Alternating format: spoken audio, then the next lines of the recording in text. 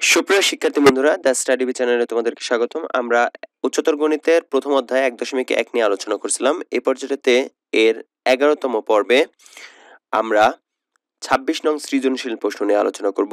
এই সৃজনশীল প্রশ্নটা অনেক সহজ। বলা আছে এক্স যেন x belongs to R rational number. এখানে একটু এই যে আর হচ্ছে রেশনাল নাম্বার, ন্যাচারাল নাম্বার না, কিন্তু রেশনাল নাম্বার অর্থাৎ মূলদ সংখ্যা। আর শর্তটা কি? X square minus A plus B of x plus A B equal 0 প্রথম শর্ত। বি এর মান দেওয়া আছে 1 and 2, সি দেওয়া আছে 2, 4 এবং 5।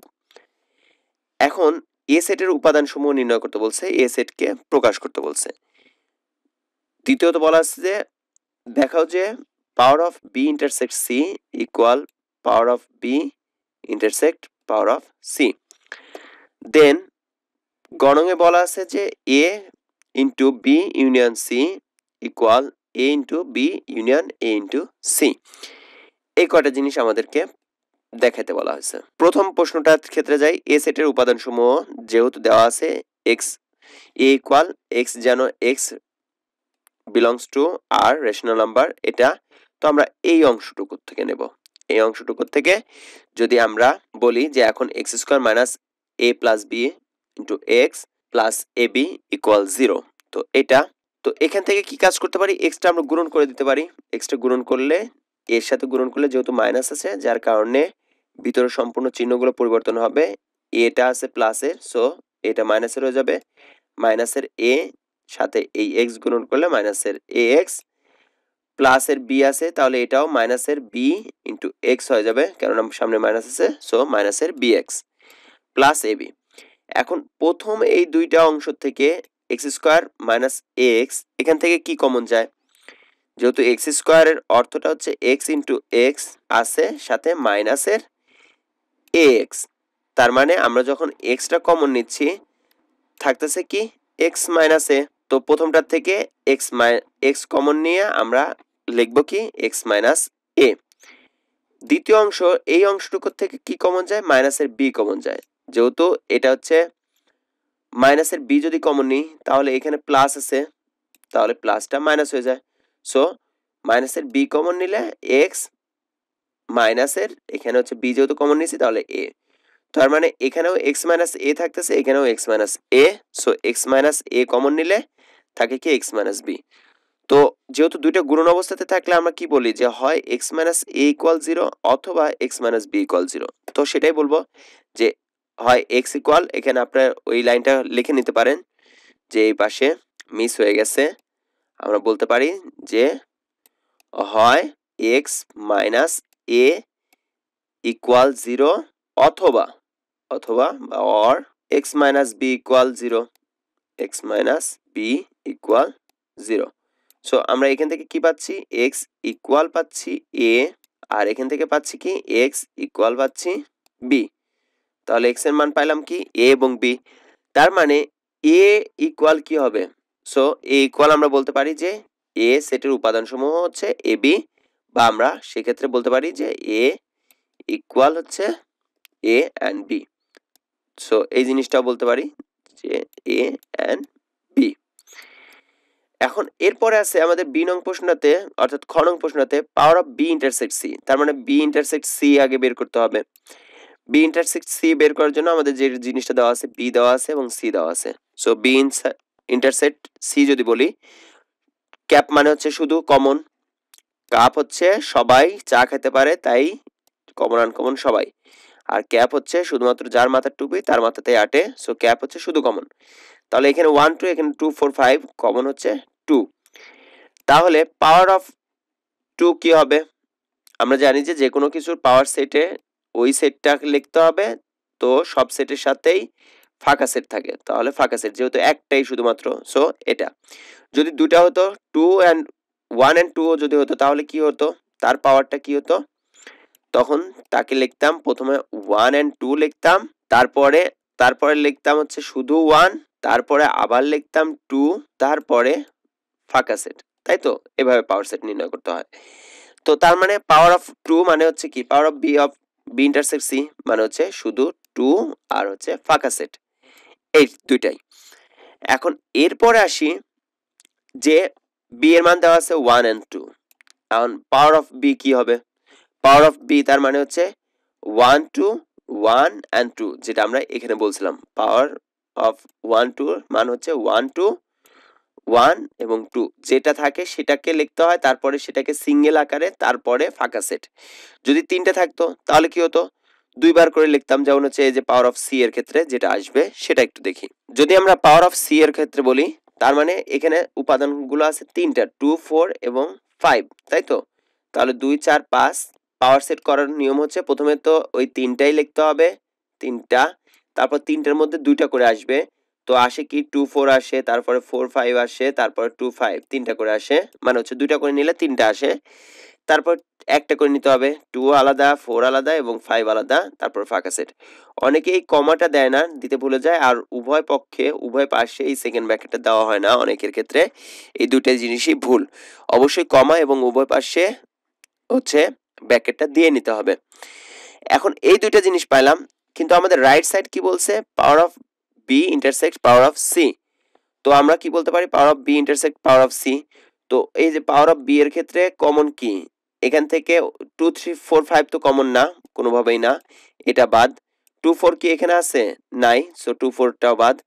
4 5 আছে, তাও নাই, সেটাও বাদ। 2 5 ও নাই। আছে কি? 2 আছে, তার মানে শুধু 2। সো সেই শুধু 2। আর কি আছে? এখানে আছে ফাঁকা সেট। ঠিক একইভাবে পাওয়ার অফ সি তেও আছে ফাঁকা সেট। সো তার মানে ফাঁকা সেট 2 এন্ড ফাঁকা সেট। সো আমাদের এখানে যেহেতু দেওয়া দুইটা জিনিস পাইলাম, যে power of B intersect C equal হচ্ছে এখানে পাইছিলাম 2 আর ফাঁকা সেট, ঠিক একইভাবে এখানেও পাইছি 2 এবং ফাঁকা সেট। সো আমরা বলতে পারি যে left side equal right side, বা বলতে পারি power of B intersect C equal power of B intersect power of C. গণং প্রশ্নটাতে যাব। গণং প্রশ্নটাতে অনেক সহজ বলা আছে। তাহলে আমরা এই এর মানটা পাইলাম কোথা থেকে?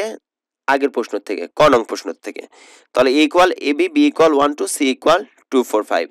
প্রমাণ করতে বলা আছে যে লেফট সাইড এ ইন্টু বি ইউনিয়ন সি, এ ইন্টু বি ইউনিয়ন এ ইন্টু সি।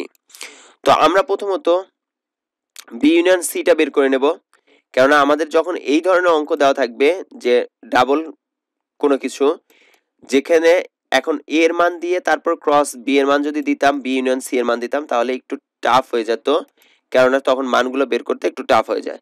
তাহলে বি ইউনিয়ন সি বলতে বি এর মান হচ্ছে 1 2, সি এর মান 2 4 5, তার মানে দুইটাই কমন আনকমন সব, কেননা কাপে সবাই চা খায়। তো 1 2 4 5 চারটাই আসবে।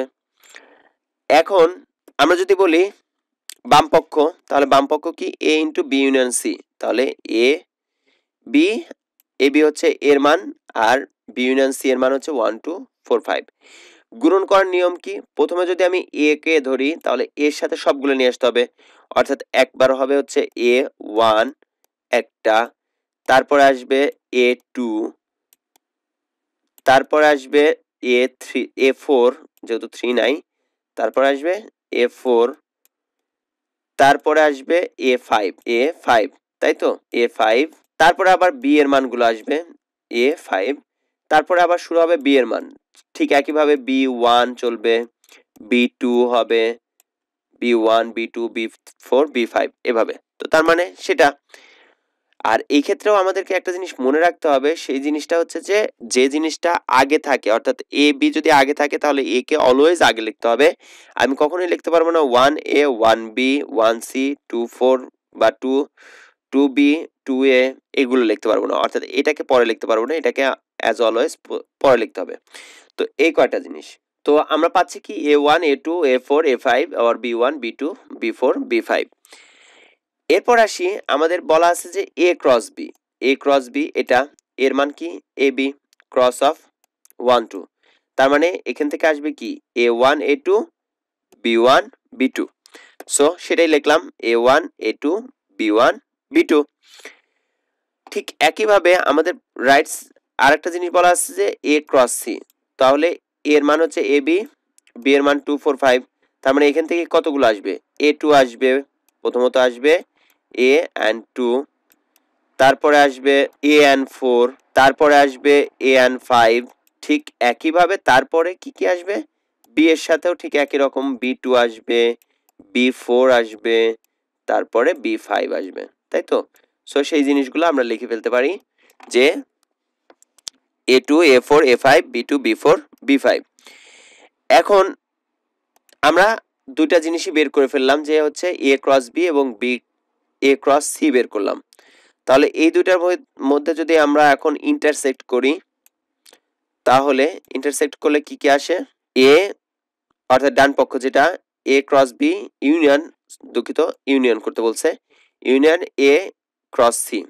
তাহলে দুইটার মধ্যে কমন আনকমন সব, এখানে আছে A1 A2 B1 B2, আর এখানে আছে A2, তাহলে A2 আর এখানে তো A2 আছেই একবার, আবার B1 এখানে নাই, B2 এখানে B2 আছে, এখানেও B2 আছে, তার মানে B2 B2 দুই জায়গাতেই আছে। তার মানে কমন আনকমন সব মানে উপরে এবং নিচে যা কিছু আছে সব, এখানে A1 A1, এখানে A2 A2, ঠিক একইভাবে নিচে আছে A4 A4, এখানে A5 A5, তারপরে উপরে আছে এখানে B1 B1, উপরে এবং নিচে দুই জায়গাতেই আছে B2 B2 B4 B4 and then B5 B5। তাহলে এইটাই কি আমরা লেফট সাইডে কি এখানে পাইছিলাম ওই একই জিনিসটা, তার মানে আমরা বলতে পারতেছি বাম পক্ষ সমান ডান পক্ষ, বা left side equal right side, বা দেখানো হলো। তো এটাই প্রমাণ করে দেখানো হলো। তো এটাই ছিল 26 নং প্রশ্নের সমাধান। আশা করি কোনো সমস্যা নেই। যদি কোনো ধরনের কনফিউশন থেকে থাকে এবং পরবর্তীতে কোন অধ্যায় চাচ্ছেন সেটা কমেন্টস বক্সে কমেন্টস করে জানাতে পারেন। ধন্যবাদ সবাইকে।